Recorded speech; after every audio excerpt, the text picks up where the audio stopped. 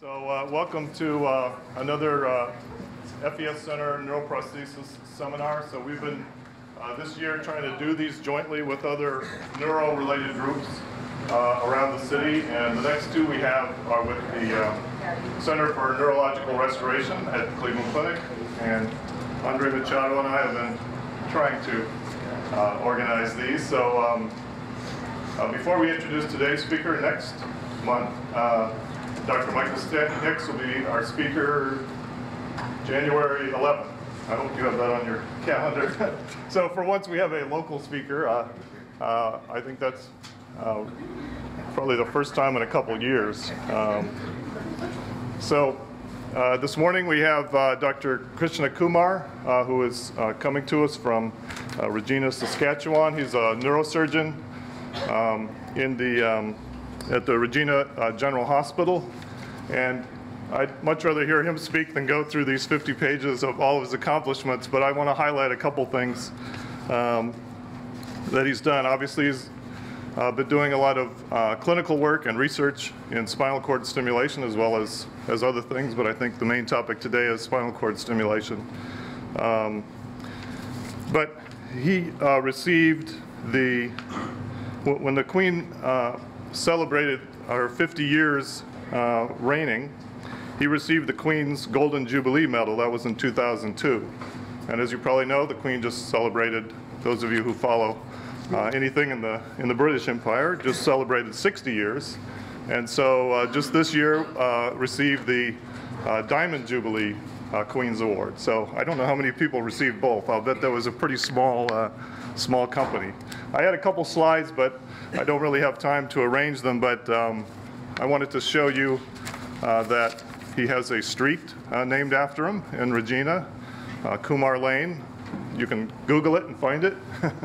Although it's a pretty short street, I noted. And also, yeah, when you get a highway, then I guess you're really there. But he also has a biography out, not an autobiography, but a biography of his life. And that is available on Amazon if you want to look that up as well. So we want to welcome Dr. Kumar today and thank him for coming down south to talk to us. Thank you.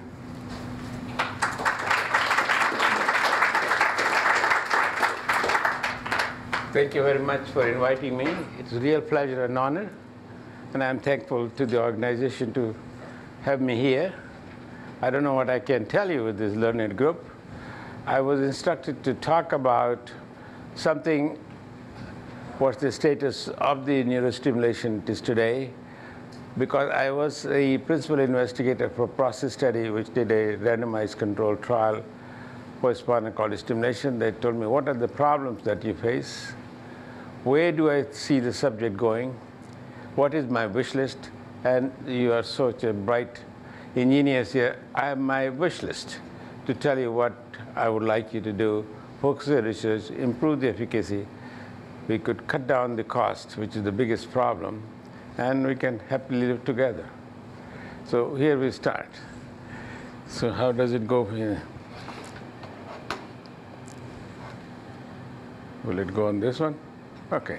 So here is my disclosures. I do act as a consultant and have received grants from both Boston and Medtronic in the past. So what I thought, I will divide my talk into three parts. First, I will show what is the present status of the spinal cord stimulation. We'll talk about the three RCTs which has already been done. What RCTs are on the horizon? What are their shortcomings? What are the problems in enrollment and how we measure the outcomes? The problems of technical factors. The effect on wait time, which I want is closer to my heart, and I'm trying to drag the people here to come and join me. A word about cost effectiveness, and then we talk about the future. What's the problem with the high frequency stimulation, tripolar stimulation, which is now getting more and more excited, and how do I treat my aching back? I've tried to divide the back into two parts, the low back and high back. Low back means from the gluteal fold to the iliac crest level, and from iliac crest level to the lower rib cage. That's called high back. We have some success in treating the low back, but not good enough for the high back. That remains still my aching back. And what are the new therapeutic indications? So that's my outline, what I'm going to talk. So there are 3 RCTs, as you know, so far. And the first one, that's the one I was associated with, which brought me here, is called the Prothesis study, which was a prospective randomized control multicentral study to evaluate the effectiveness and cost effectiveness of spinal cord stimulation using a synergy that is a non-rechargeable battery system in reducing pain of the patients, both of the leg and the back. So this was the notion or the aim of this study. You must understand this was the first time any class 1 type of a result has come out, because up till now we had a lot of case reports and expert reports, but there's no class 1 evidence. This was all not considered even a full class 1. This got degraded to class 1B. One of the biggest problems with these studies is the cost of doing it, and therefore we need the sponsorship of the industry. This costed over $1 million, and I don't think any university can afford it these days to run those big trials. So this is because the drawback here. The second one, which was headed by Dr. Daunt, it is about the spinal cord stimulation versus repeated lumbosacral spinal surgery for chronic pain. And I will tell you what kind of results he got. And the third, which you're already aware of, is the spinal cord stimulation in patients with stiff leg sympathetic dystrophy. And that's a landmark study. And these are the only 3 studies which have been published so far. The question was asked, why did he do it? We have a large patient population, and as you know, we up to 3% of the population suffers with a neuropathic pain. Their quality of life is very poor. When I say what do you mean by poor, that means they're as bad as patients suffering with cancer or heart failure. That means if you chart the quality of life on EQ5D, usually you're supposed to have 1 as the best healthy paper. We don't, but in national average, the says for the Americans is about 0.6. So you have to get there. But this one is around 0.1, 0.5 or so, this kind of patient. I will show you the chart. And so what we are finding is that the drugs don't seem to help these people somehow, and so they have to find some other way of doing it. So what we do, we enroll 12 centers in Europe, Australia, and Canada, and we had 100 patients, which was randomized 1-to-1 in the 2 arms, one with the conventional medical treatment, another which has received this spinal cord stimulation as well. One of the questions were asked, which we are trying to, in the new study which is coming up now, is what is a conventional medical treatment? So in the formal thing, it was said anything the physician wanted to do except no intrathecal drug therapy and no reoperation. And this becomes the biggest problem. Another thing which we didn't try at that time is try to voluntarily reduce, see if we can cut the drug down. We let them, physicians or the primary investigator, keep the drugs as they want, and they never paid any attention. So the amount of drug reduction was kind of small in this case, and this is one of the biggest problem, or one of the biggest objection with this study had. So here was the trial. So you have a baseline, your randomization, 1-to-1. You went on to the spinal cord stimulation, then you had a trial stimulation. If successful, you get implanted. Otherwise, in the other group, you were left with the conventional medical treatment, and then they were followed for 24 months. At 6-month period, patients are allowed to jump the boat. If you're not happy with where you are, you can go to the other group. This, of course, as all the researchers know, muddles up the waters, because you don't have the pure group then. But real problem comes up. It's very difficult to hold the people in their own group for such a long time. So real world problem comes in. They don't want to stay. And another problem is that the people, by the time they come to a pain physician or to a spinal cord implanter, and you tell him you try some more physiotherapy or some more treatment, conventional treatment, they say, I had all of this for a couple of years. At the moment patients, I will show you the data, that in the worldwide literature, the patients will wait for 4.5 years to get an implant. So there's a lot of time is already wasted. They don't want to waste anymore. They come with a predetermined mind. And this produces another problem in enrollment. So this is how the patient reigned. See, this gives a typical example. We had 50 people, 44 continued. At the end of 6 months, we lost 3, so they left 41. Then out of it, after 6 months, when the Carroll door was open, 30 people crossed over to the spinal cord implant. So there's a big exodus. 28 crossed in the first 12 months and 2 after that. So you see, they were left with out of 50, we left with only 11 patients left in the continued group with conventional medical treatment. While on the other side, we started with 50, 4 lost, 46, so 42 continued. Out of this, two had lost to follow-up and 2 failed. So this is how the 42 left out of 46. But you can see this group is 4 times bigger than this group. So the proportion becomes odd, but that's the real world situation. So what were we looking for? We were looking in these cases is reduction in the pain in both in the back and the leg. And then the secondary objective is relief of pain, back and leg, quality of life as measured by SF-36 or EQ-5D, their ability to work, their satisfaction, drug intake, and time to return to work. That's another biggest question which I'd like to say, that the spinal cord stimulation, unfortunately, does not send the patient back to work. People who are already working, they continue to work. But new patients, to send them back is rather difficult.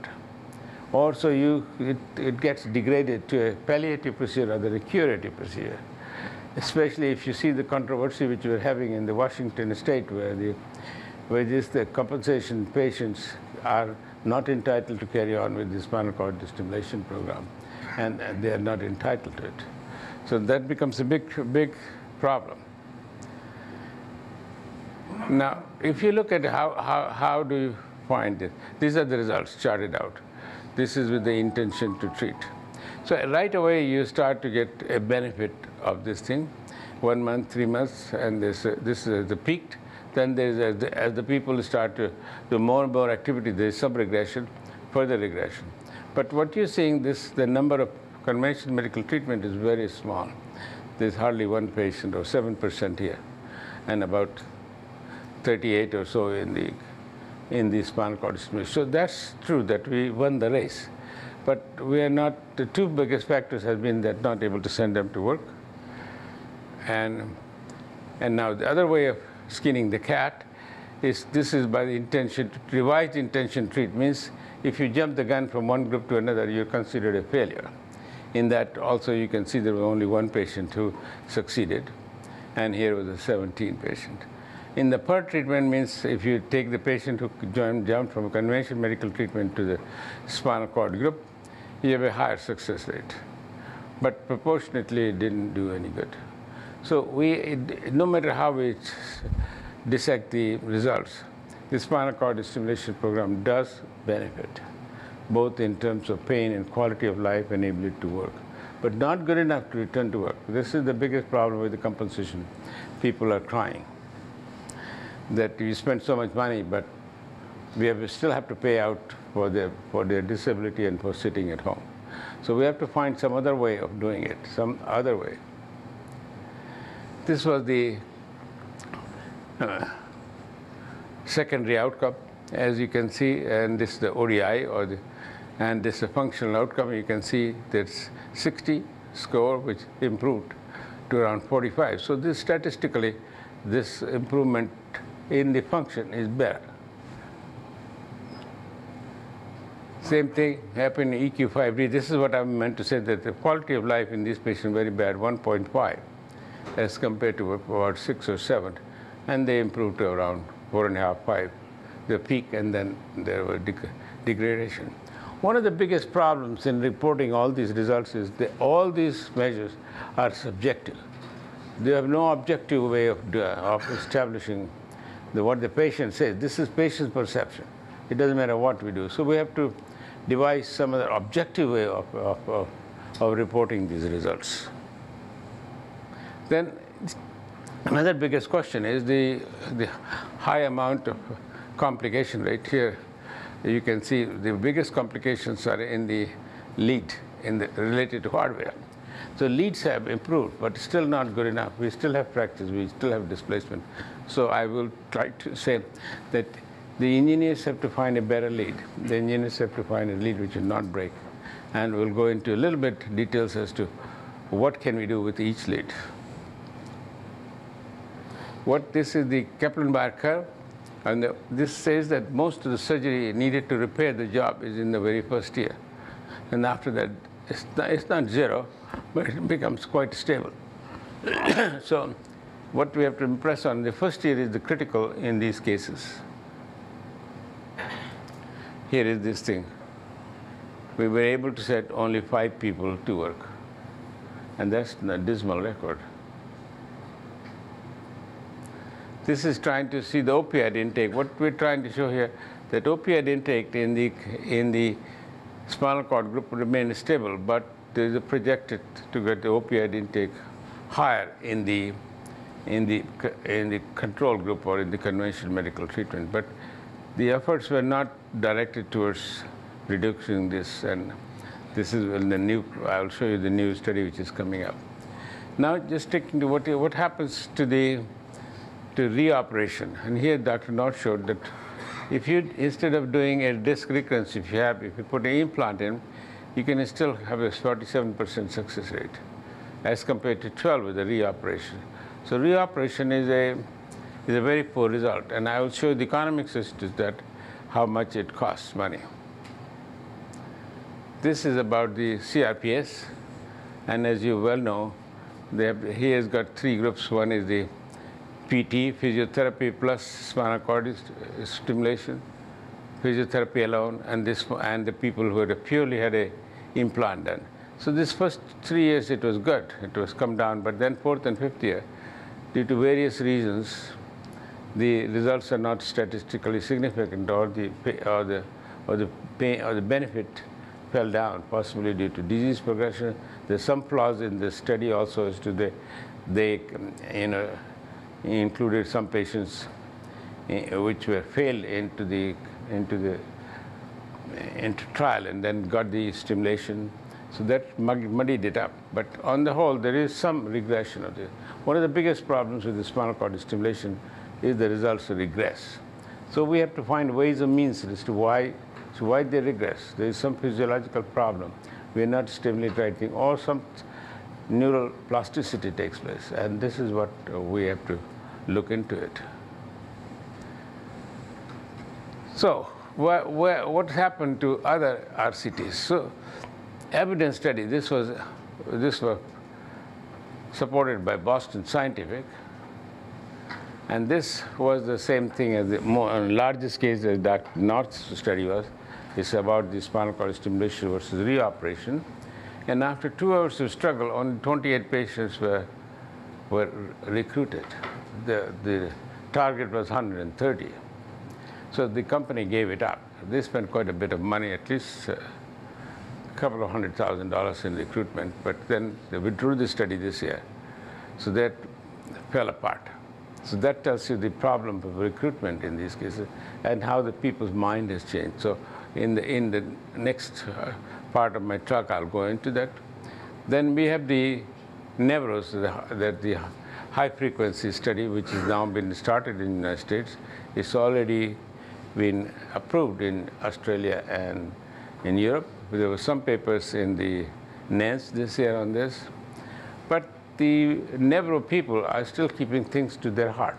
They're not telling what exactly is the physiology here. They just, because they say, well, before the FDA, we can't tell you. And that's the biggest trouble. There's some changes in this spinal cord waveform which they do.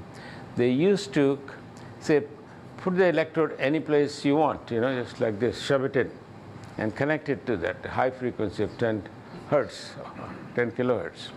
And the pain will be gone, but that's not correct. You have to put this on a sweet spot.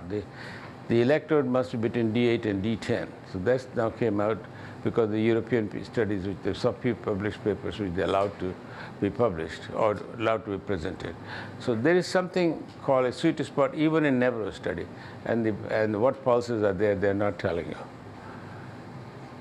So this is a new study called, again now reported by Medtronic, which will be starting now this year, possibly by January or February.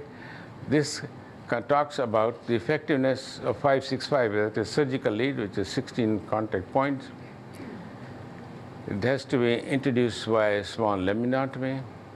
And then you have to see how much benefit the patients which are to be recruited have a higher degree of pain in their back as compared to the legs. And the object of this study is to see how much back pain relief is there, high back and lower back. As I was telling you, the back is divided arbitrarily between the two, from the iliac and the gluteal folds to the iliac crest, that's the low, and from the iliac crest to the lower rib cage, that's the high back. I've done some work on this. We have 70 cases now. This was before this study, before we putting our head into it. I myself have to get only 10% relief better in the high back. We're going to get about 35, 40% in the low back. So I still haven't found what is the way of doing it. There is something which you're missing. My aching back still remains aching. So that's what is the next question which has to be put to the engineers. Where should we stimulate? How should we stimulate? And what kind of programming is to be there? I'll go into that in the next phase. And then somebody asked me, what about the non-surgical treatment of failed back surgery syndrome? And I don't have, the follow-up here is very, very poor, and the studies are designed, so I thought to skip it. So now is the shortcomings. So this is where we start to see why these studies fail. So there's a misperception that surgery is a better cure than putting pain, and it answers attacks the pain generator itself. This is why the study by Boston failed, because the patient knew that they have a recurrence of the disc. Now the question was, do I get a spinal cord stimulator on it, or I go to a surgeon and get my disc out? The protocol called for a second opinion. And as soon as you send the patient to a second opinion from an implanter or an anesthesia consult to the surgeon, the patient never came back. He was told, well, you have two things. Don't you see you have trouble in your back? Don't you want to get it out? You can always have your implant afterwards. So naturally, the patient died. So even if they don't agree, they went to the next one. They somehow get persuaded that there is a better chance to relieve the pathology. And so surgery is superior already to a spinal cord implant. That's how this misperception and what the surgeons think, especially the orthopedic surgeons, if they go down, they're willing to operate. It doesn't matter what it is and how many times it is. As you know, when you have when you have got a surgery one after another, the return of benefit is less and less, and proportionally going down by the square root, not simple division. So we have to get over this feeling. And also in all the protocol, this multiple opinions, I was so dead against. I said, you can operate on a person's heart without asking anybody, your colleague, what do you know? Why do you need for this simple thing to go to another surgeon to say it will never work? And so after 1.5 years, they tried to solve the problem by taking away the second opinion, but still the damage had been done.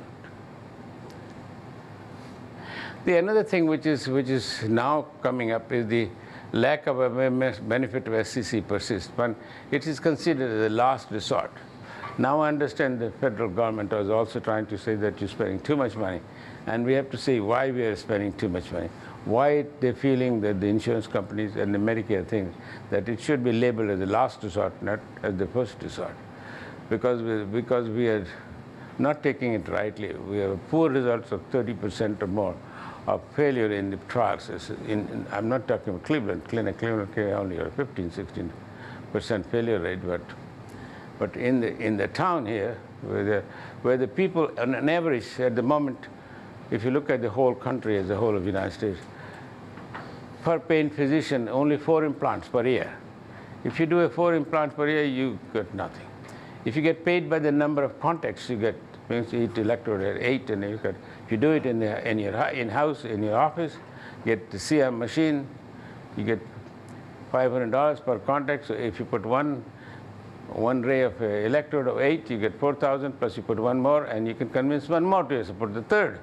You put a tripod. So, you know, they were driven by the money, and that has to come out on that side. So the experimental, that it should not be considered experimental, it should be considered curative. And we have to improve the success rate. That's what it is.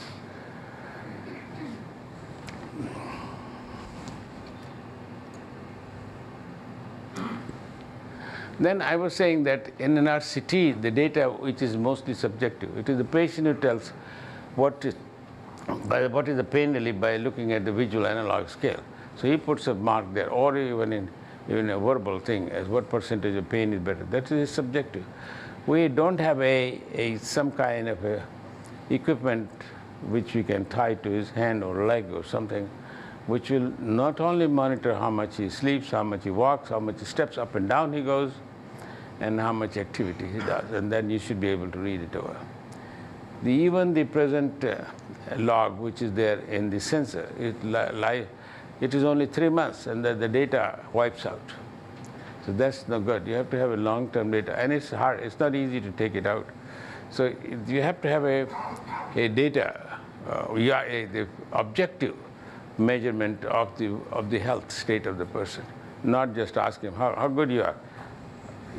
All studies say you find out a patient's willingness to have a reoperation or redesign the thing. While he is a captive audience, whatever he says is just a mouthpiece. So there must be some objective evidence of it. And that at present, we are fighting against the pharmaceutical companies. When pharmaceutical companies put out a new pain drug, they only test it for 6 weeks.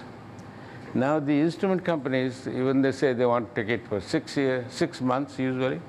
They make, with a lot of stress, up to 2 years. But that's 2 years is not a good enough data, because we need a much more longer term data. We must know what happens to them up to 10 years.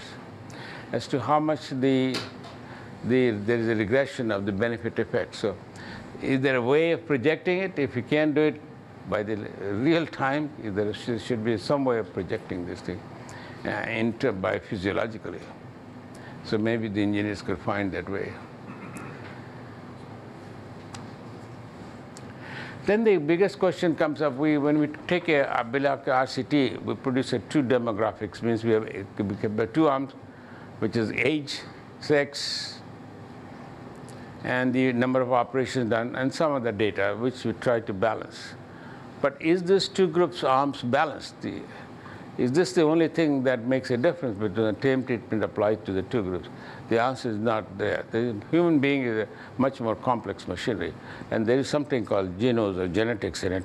So because both groups are genetically heterogeneous, so the treatment one of the same to the 2 groups, the result is different. So you're not comparing apple to apple. So there has to be found some other genetically observation has to be modeled into the selection of these people, so that the results are exactly the same. The effect of the treatment is the same, which is not at the moment. So this is for the future.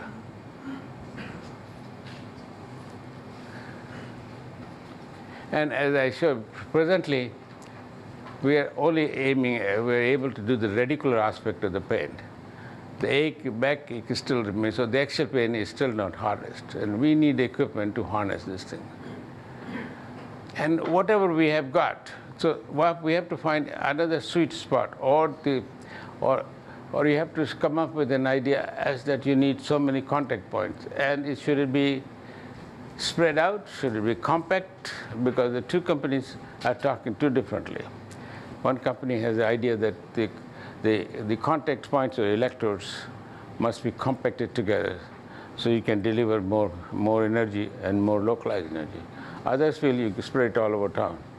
So that's another thing which maybe the researchers and the engineers could work on the animal model or something to tell us. At present, biggest problem which we have is the MRI compatibility. Medtronic is just going to release the first, its first lead, which will be compatible with head and receive coil. As long as the electrode or the lead is not in the coil or below the coil, then you can do it. But what about thousands of machines which are whole body? We can't do them. That's another year or so more away. So this is the problem with the lead, which is the biggest trouble. But this is trying to form. But there's only one company is trying to do it. The other two have not spent any money on R&D.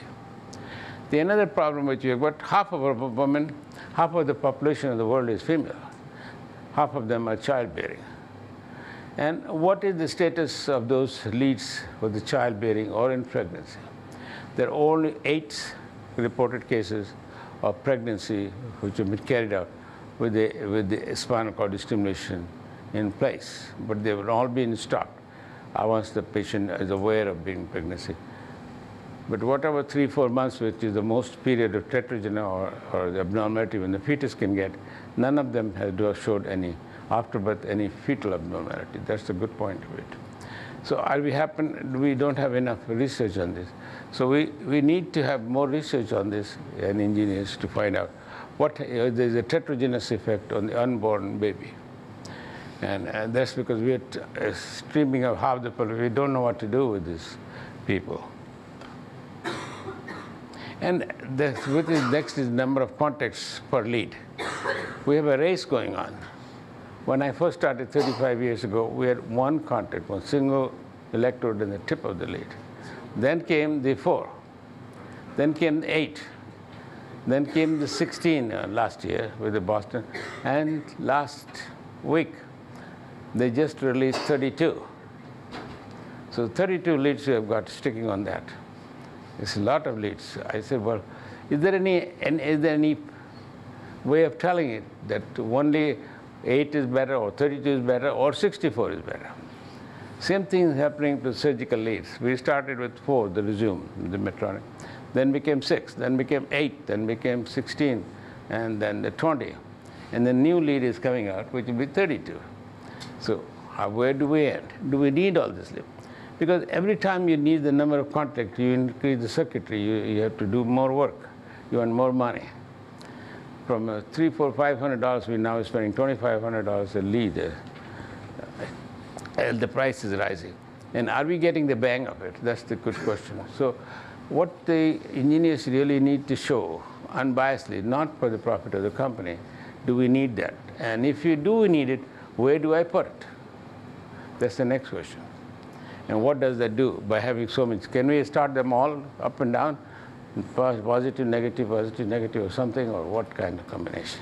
So this is the only thing I could see by increasing the number of leads is the dropping in the number of surgical revisions when the lead displays axially up and down. But we haven't found a way to change the lead from side to side. If a patient is a torsion scoliosis, there are very high incidence of the lead moving side to side. What we want from the engineers is some kind of a tentacle that will come out like umbrella, like you put the transvenous filter for the preventing DVT. It opens up like an umbrella. It sticks there. You can collapse and pull it out. So this is a good question. We cannot put a glue on its head, but something has to be done that they don't move, because we still got a 5-7% chance of it's moving. We have got all kinds of. Then this is a slightly old hat of mine, which we did that with. The 2 papers came out, mine and Dr. Henderson's paper, 6 months apart, independently work. And you can see what happens when the battery is in the buttocks or in the belly area. So what is the excursion here? And when the battery is in the belly, there's only 0.2 centimeter of excursion during walking and 1.7 during twisting. This becomes 9 centimeters when the IGP or the battery is in the buttocks. So that tells you, remind you that you have to leave redundant loops in the system. So, and this is one way to preventing it, a lead displacement because of pull. These are various fixation devices which are now available in market. More was released last week by Medtronic, which expands like a glove and then shrinks on the like elasticity and then squeezes it from moving the lead. So that's interesting. So lead migration up and down has been solved, but side to side has not been solved. And another problem is the discomfort over the battery side. This is underreported around 6, because I myself did it, and I think I ignored the people saying it, but it's not 6, it is 16%.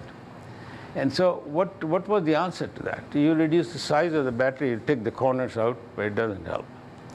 There is something more coating is required on the surface of the battery can to make it less irritable to the skin. And therefore they keep on moving. These patients are not very thankful to you for taking their pain away. You cured one pain, you gave me another one. And what I find is that even if you half the people, even if you change from one place to the next, they get pain in the other place. Why? That means there's something in that metal or something. So we need to devise a polymer or something which will not cause this pain. Is it due to because I'm not surely convinced that it is due to some kind of neuroma the surgeon produced by cutting it wrong way. Because why does it happen the second place, third place, and you keep on going forever? So that's one question which is got here. This is what I just finished telling you, the number of contacts. And the new leads continue to climb. This is a race. There seems to be no end point. So we have to show the efficacy of this and stop this, because this race, unfortunately, costs more and more money. But we haven't shown that long-term success rate is improved, except one thing, that the rate of revision due to longitudinal slippage has decreased. This is the one, all those kinds of leads which you can see. This is the 16 one for Boston. And this is a Penta, which has got 20 contact points. But this is obsolete. 32 is coming out.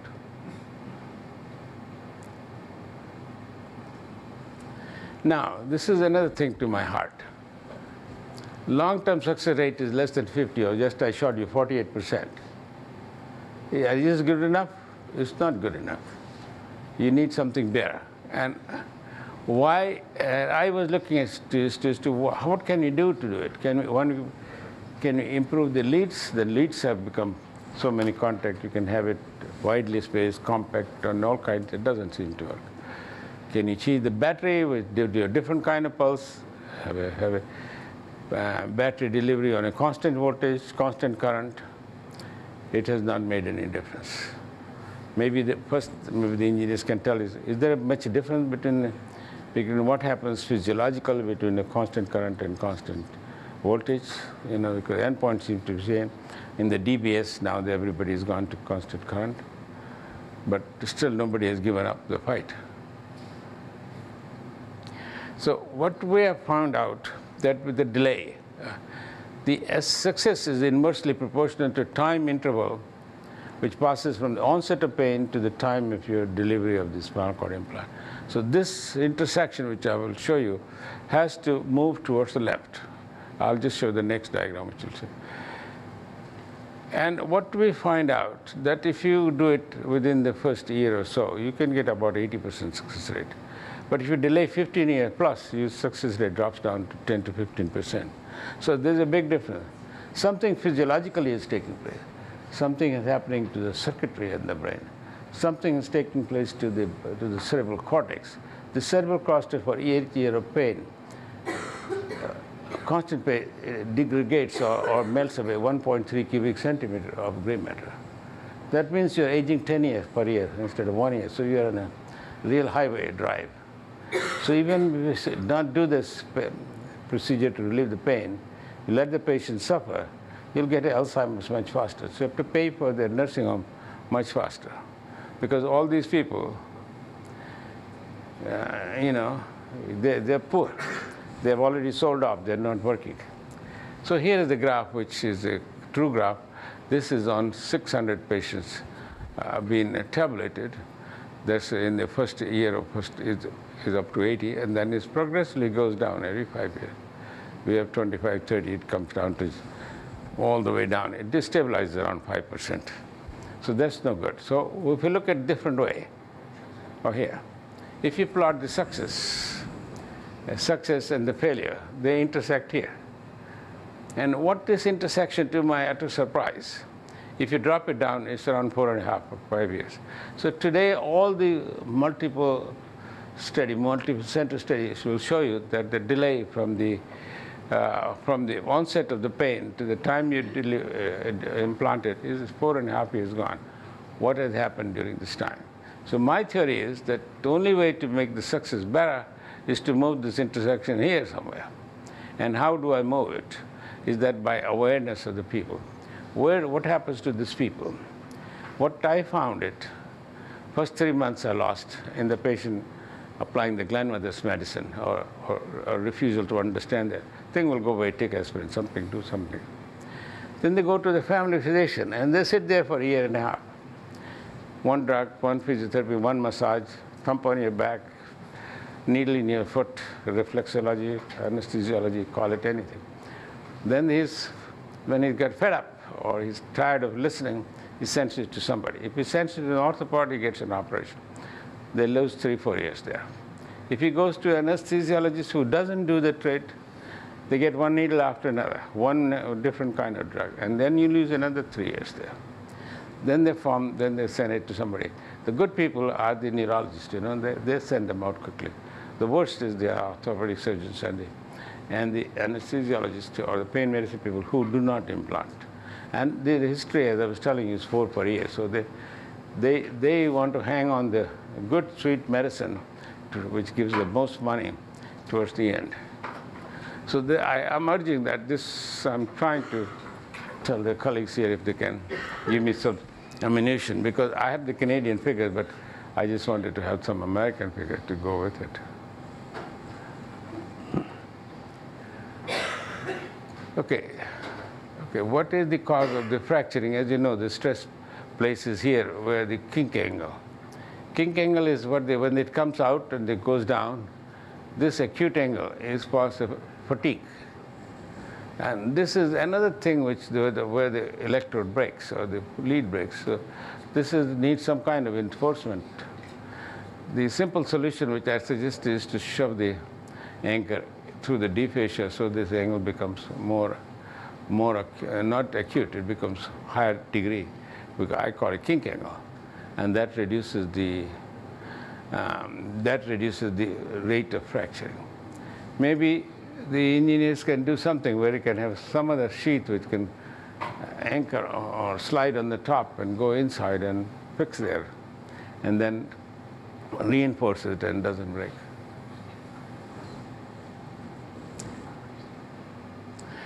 Here we have a question about the batteries. A pain patient is a patient for life. For whole life, the pain doesn't go away. It's like a dermatology. They never dies and never gets cured. So this plus 40 years of lifespan. And what we are giving them, before we had a single non-recharge, they lasted about 3 years. Although the Medtronic said it will last up to 5, it never did. Then what they did, played a trick, they become a rechargeable battery in which they put a clock. So at 9, at 7, it just shuts itself off. You did a bench testing with the other equipment. Boston Scientific did a study. It will last for 20. Sure enough, it does. St. Jude's got an approval for 10. Now the Medtronic is thinking of shutting that battery, that timer off in it. They say, formerly the way they wanted to kind of silence me, there's a chemical that takes place, and it's like the cell battery of your telephone. It goes haywire, it doesn't charge. That's true, the charging capacity decreases. By the time it becomes 0, you let it fade by itself. Why do you want to enforce? Because the reason was that 30% of the Medtronic's money was coming from changing the battery every 3 years. And now they suddenly lost that money. So I'm hoping that the battery will become better. It will become so, but we have to look something outside the present battery system to power these things. And what can we do? Possibly we'll have to look at alternate source, like one of the sources suggested by Dr. Army or Bayan, or to reduce the life is the resistance should be reduced. So, because the battery is lying 50, 60 centimeters away from the point of contact, so there is so many ohms here. So if you reduce the number of ohms, which is the resistance, the battery will last longer. So diathermy is there some other kind of power system is needed. Power system has to be put in the head of the contact point, not too far away. And of course, every time you change the battery, there's a morbidity and mortality and cost to it. Another thing which they did, they miniaturized it. They miniaturized the battery. The funny thing happened, when you miniaturize the battery or the can, you reduce the capacitor. And what it does, it requires more number of charging. It requires more charging. The battery, the more the capacitor, more the battery storage. But in order to make it fanciful and more acceptable, we rounded them off and made the can smaller. So what you have to charge it more often. And sometimes, this is another thing, is that you can produce a heat burn on this. This problem has not been solved, but this was the problem in the early stages. You have heat production at the interface. The one which is bugging me the most is in rechargeable batteries, that there has to be 2 centimeters from the surface of the contact with the recharger. That is from the skin to the depth. In a fat person, 2 centimeters is nothing. That's thick. Now you say, well, put it 2 centimeters from below, put it in the fat. There's nowhere to anchor it, you know. So what happens is when you put it in the fat, there's no anchor, so it tips like this. So it tips, it doesn't recharge. You get the same headache again. So there has to be, for the engineers, the thing, you have to be able to charge it from much more distance, not 2 centimeters, which is the present limit. And not if it tips it out like 25, 30, 40 degrees, then you can charge it. There's certainly some way where your scanner ring should not be like a contact, but should be like an antenna, a circular antenna. And then it charges. It doesn't matter whether it tips this way or tips that way. It should be able to charge. So that's my wish, and I like to ask your help in finding a way of doing this so that the rechargeable batteries could be kept much more safely, especially in the fat. And America is getting fat, so we better work on it. Tilt of me. It becomes impossible. They're very, very unhappy.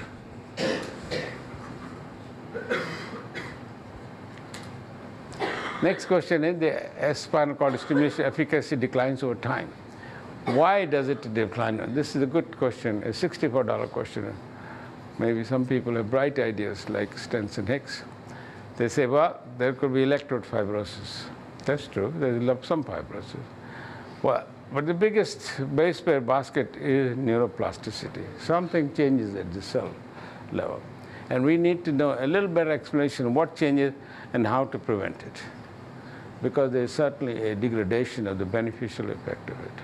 And then there is what we coined a phrase called adaptability, or they got tolerance. What is tolerance? Nobody knows. That's a good question. It's another thing. Why should they develop a tolerance? And you can give a holiday, you can give the amitriptyline or whatever hell you want to do. It doesn't make a difference. It's random. First few papers which I wrote, I said the incidence highest in 2 years, and if you cost 2 years road, you're home free, but it's not home free anymore.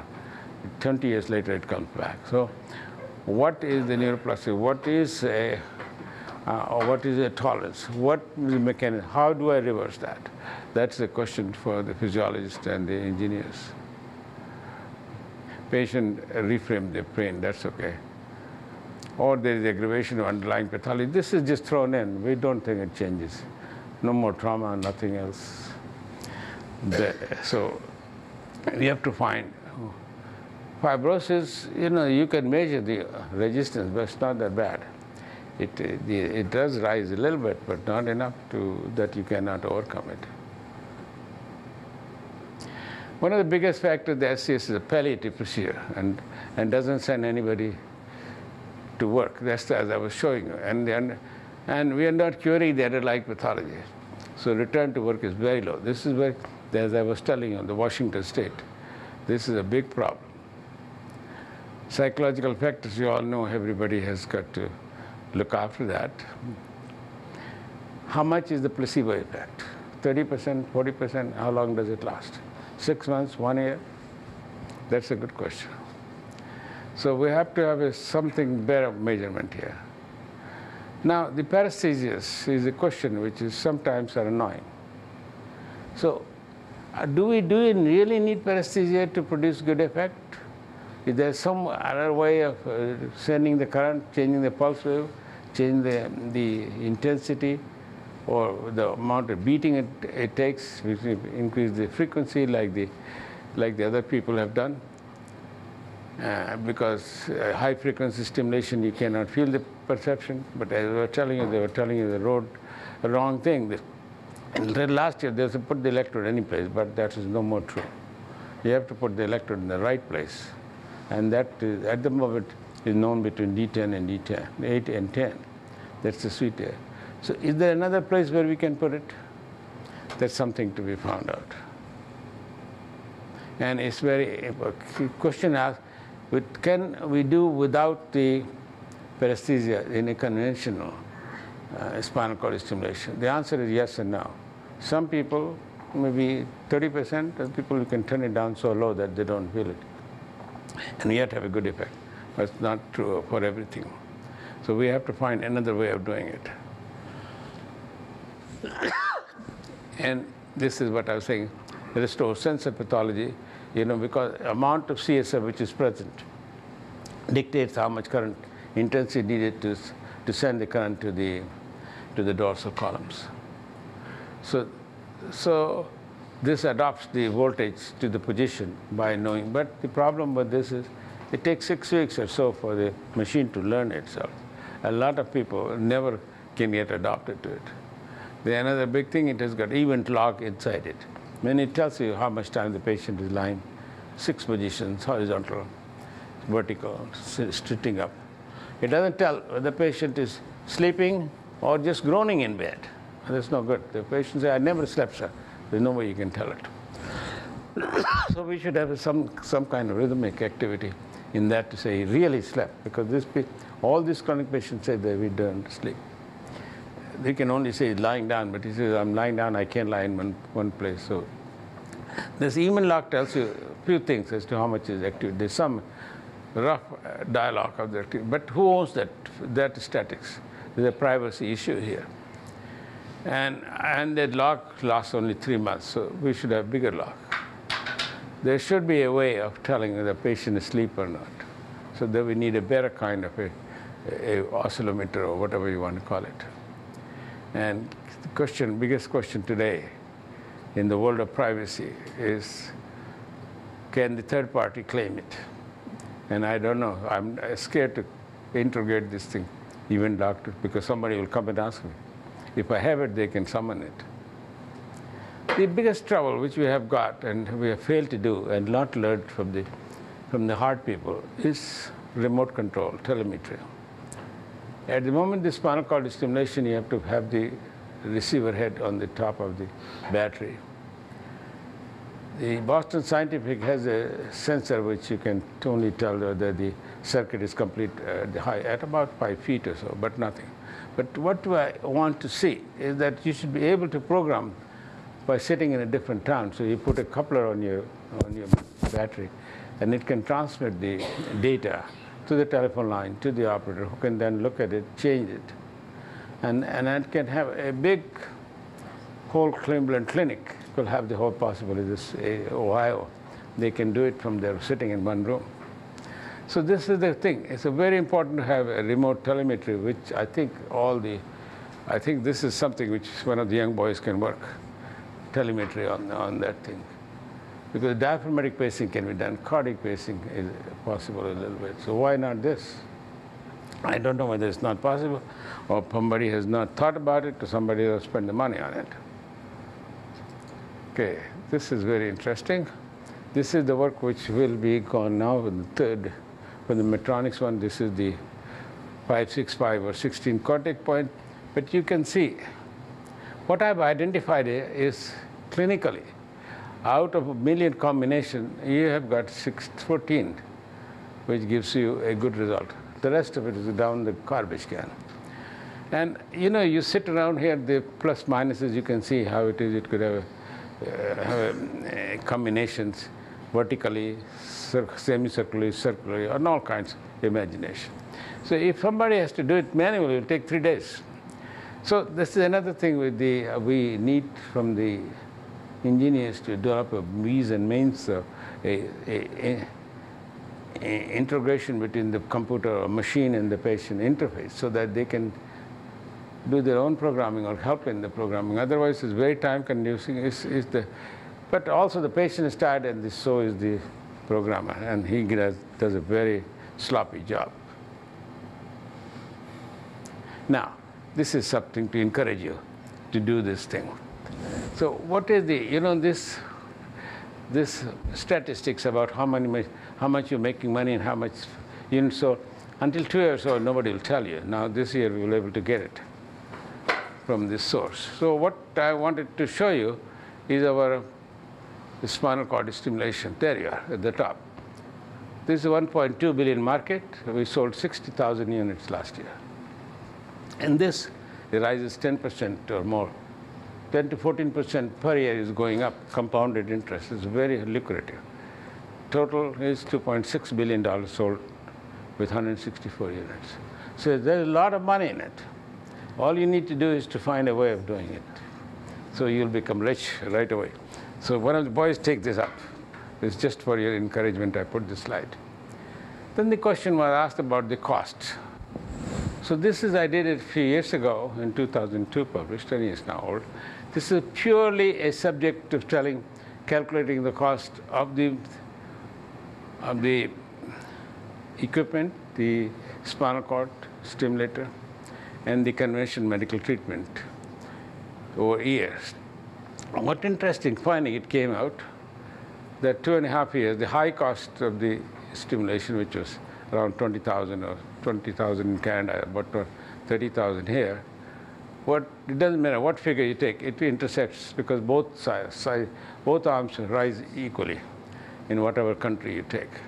Crosses 2.5 years. That means in 2.5 years you are able to recollect or recover the high cost of the equipment. After that, because this was done when there was single cell, means non-rechargeable battery, in 4 years you have to change it. So this is the cost, and again change it. But as the more the time it lasts, the more the saving you are getting. So what we're trying to say, that it is cost effective. And this is done with pure cost. It's nothing to do with quality of life. Nothing to do with it. But it takes into consideration the cost and the maintenance and the complications. So what we do in the present day. This is the graph for present day of cost effectiveness showing the incremental net monetary benefit versus the conventional medical treatment. What it is based is what is the society willing to pay for good 1 year of life, a healthy 1 year of life. What is the cost you're willing to pay? So this is an arbitrary figure. In the United States and Canada, formerly the Canada was 30,000, America was 50,000, but now with the rise of the Canadian dollar, it's become 50-50. So that's the price you have to pay. The British people have also raised the price of willingness to pay between 25 and 30,000 pounds per quality of life here.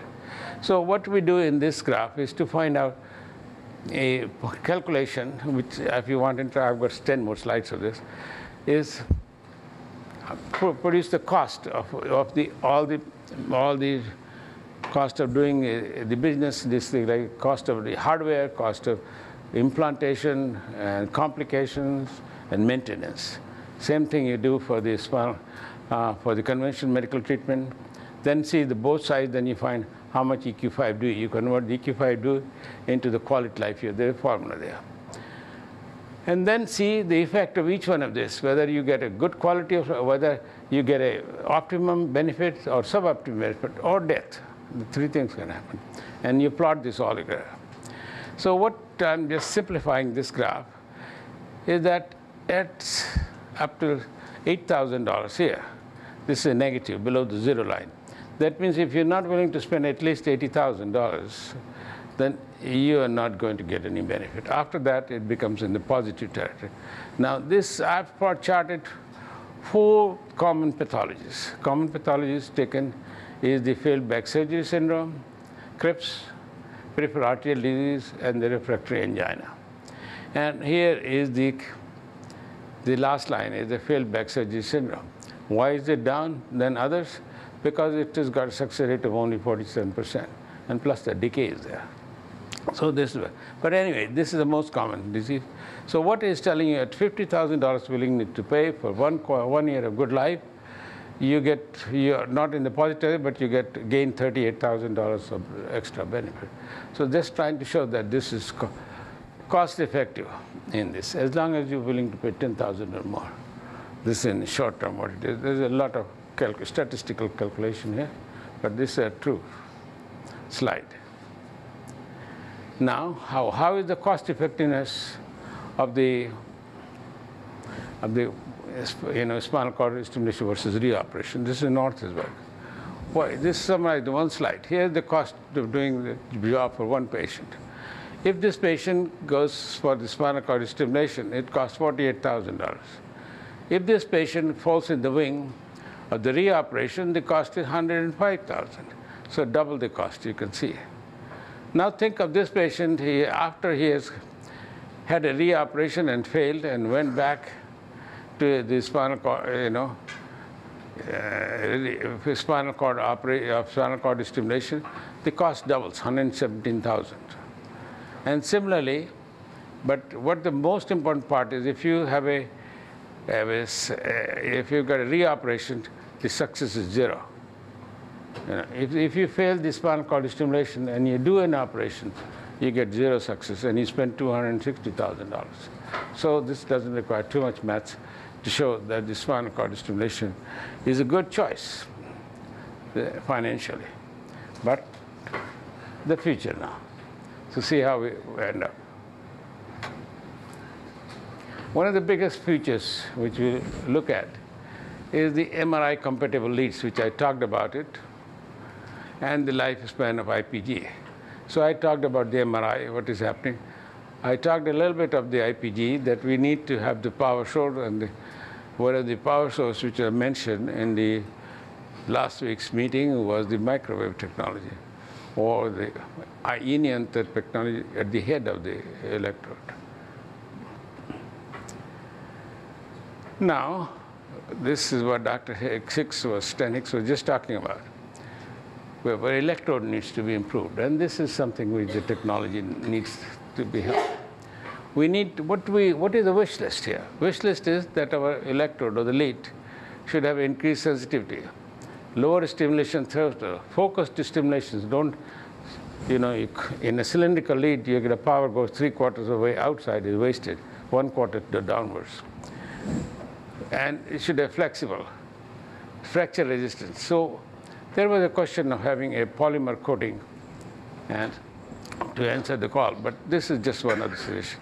We need something, a better electrode, which is very flexible, fracture resistance, and less power you require. So we are taking it now, we know what conventional, what other theories are coming on the way. And one of the best things which is now being touted is the dorsal column, is the dorsal root ganglion, which is present in any nerve, in foramen of intervertebral foramens. And this has got the specificity, and you find all the problems or changes taking place in this region. You can see it has got a spasticity. So you can, if you can put an electrode in that hole, you can, like this, you require special equipment. You can see this is the 4 contacts are gone inside the dorsal root ganglion. There is a very little CSF, therefore the amount of current required is 1/10 of what it normally does. And but the specificity, you can stimulate the toe or foot or heel or something. So no wastage of current and good specificity in this. This has not been started in the United States. It has been approved in Europe. They're ahead of us all the time. This is showing the specificity in the histological sections. Nevros, as you well heard. What I wanted to show you that although they're saying the back pain is improved, but here if you look at this, the leg pain has a slightly edge over the back pain. This is their own slides, up to kilohertz. And as I was trying, one of the things is to what is the waveforms they're not telling, and how does it work, and where you have to specifically put their lead. Then we take to the other thing, which is now a burning topic, is the tripole lead with the Alzheimer's graphic modeling, which has got negative pole in the middle and the positive, so that instead of current spreading sidewards and stimulating the radicular arteries or nerve roots or intercostal nerve roots, the current could affectionately pull towards the midline and then go in the dorsal column. This is an extremely good model as far as the computer modeling is concerned, but in practice it's not as good, although there's some theory behind it, and rightly so, but it doesn't answer all the questions. We have still got problems. We cannot get the hair back. So this is something which we have become a better way of modeling for the engineers, then we'll have a higher success. The remote programming, I've already talked about it. And then we are entering into an area, what we call a field stimulation or subcutaneous stimulation. This field is mushrooming. And what we question is, where do we put the electrodes? If you put it too far down over the deep fascia, then you get a muscle contraction. If you've got too superficial, you get a skin irritation. So the formula has to be devised. There's one paper out scientifically where exactly is the electrode to be placed in the subcutaneous tissue. This requires much more work. And I think this is for the engineers to work on it. Because this field is here to grow. It's mushrooming like hell. So what we have to look less, can we afford the good question is, which was put to me, can we afford the treatment in 2020? What will it be? We can only afford it two ways. If we can improve the sensitivity to it, if you afford the longevity of the success rate, then we will be able to afford. Otherwise, we will go bankrupt. What are the new indications? We are looking at visceral and abdominal pain and gastric mobility, sexual dysfunction, spinal degenerative disease like spinal stenosis. It works a little bit, but it's a palliative thing. And neurodegenerative disease like Parkinson's. There's some papers out on that. So that's a good thing if you can cure the Parkinson's or the Alzheimer or something like that. The another thing which we have a big problem is the neurovegetative state, like the head injury or thing. By increasing, this is true, that you can improve the cerebral circulation by putting the spinal electrodes in the cervical region. The Japanese have done a lot of work. But can we improve the end point of it? And they are saying, yes, you can. I suppose there is some merit in it and requires more work. One of the biggest things which I find, which has come out in the heart, is in the congestive heart disease. The heart function can be restored by balancing the sympathetic and parasympathetic output. This is down in the RCT stage since last 2 years and showing promise. So something like that, if we could do, will be a big success story. As I talked to you about the field stimulation, it works if you put along the nerve, like a genitofemoral, intercostal, or a herpetic neuralgia. If you put the subcutaneous electrode along, it works. Atypical facial pain is another one, which is gaining ground, but no RCT so far. And I think the facial pain is still remains, still not everybody is not responding, although a little better than what we have. We're not talking trigeminal, we're taking atypical facial pain. And this is a field which needs to be worked on. Migraine have some answer to that by putting occipital leads. And here is another last slide of the day for you to munch on. How to improve my aching back here. What can I do? Well, what kind of combination? This is spinal cord lead inside epidurally. Then you put the leads outside in the skin. How to combine the various combinations to harness the back pain. That's for you to find out. So thank you very much. I hope I put from some thought. All right, I think we have about 10 careers worth of research topics here, so that's fantastic. We have time for a couple questions, Tony. Yes, sir. Obviously, a very vast experience in this area, and I was wondering if you learned something beyond the gate theory to explain some of the mechanisms involved. I think gate theory was a good kickstart, because at that time when gate theory came up, we had no explanation as to how the system works. Gate theory was a partial explanation. At least it was silent some critics, but it doesn't explain everything. We have much more to it. The gate theory was just the start, isn't it? Stan, what do you think? Well, I think the neural matrix is probably where a lot of the money lies, because from the MRI studies that have been and continue to be done, it's easy to see that when neuromodulation at whichever site changes, normalizes the pattern back. I think that may be one aspect that explains a lot of the problems that we face with neurostimulation. The so-called tolerance, where I think there is an adaptation in the central nervous system that prevents the therapeutic effect from continuing. But there are a lot of mechanisms for peripheral nerve stimulation. Antigravic autogravic collision is a good way of explaining, and that has been shown in animal studies, and now most recently in a human study. But I think, as you said, I think gate theory is just really a way of trying to... The gate is the foot in the doorway, but the whole world is still to go. One last question in the back. This goes back to your intersection between the success and failure graph. You said to move to the left, you want more cooperation from your clinical colleagues to be able to enroll people sooner. Much faster, yes.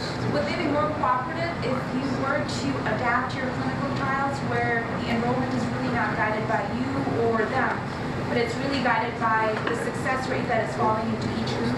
For instance, if somebody is advocated for reoperation, those individuals could fall into one group depending on their success rate or the success rate of the group or the people who came in before that. That way perhaps the clinical colleagues might not be so resistant to letting people be enrolled in one group versus another. That might take care of the reverse placebo that people might get from SCS. What I showed you, this has been published fragmented. This is in 3 different papers, you know. I want to put it all together in one paper. And that's why I was trying to get the help of the American colleagues, is to see if we can someone else can collaborate this data, then it will have much more forceful. At the moment, the single centers have not been able to prove it because they don't have enough number of patients. And one of the biggest problems which I find, not with Cleveland Clinic, but in the general public, their programming is done by the people who belongs to the industry. They come with you. They come with you for the implant, and they programmed it. You don't have any, and when he retires or goes away or get transferred, he takes the data with him. We have nothing. So this is the biggest difference. So this requires 25 years of data to be collected, and at least 1,000 people to do this graph. And I can't find anybody who has got that kind of data. So I have to have some collaborators who should agree with me. The only thing I could get to say that it looks that way, but they don't say it looks exactly this way. So we can't use that yet. But that's truth. All right, well, let's thank Dr. Kumar again.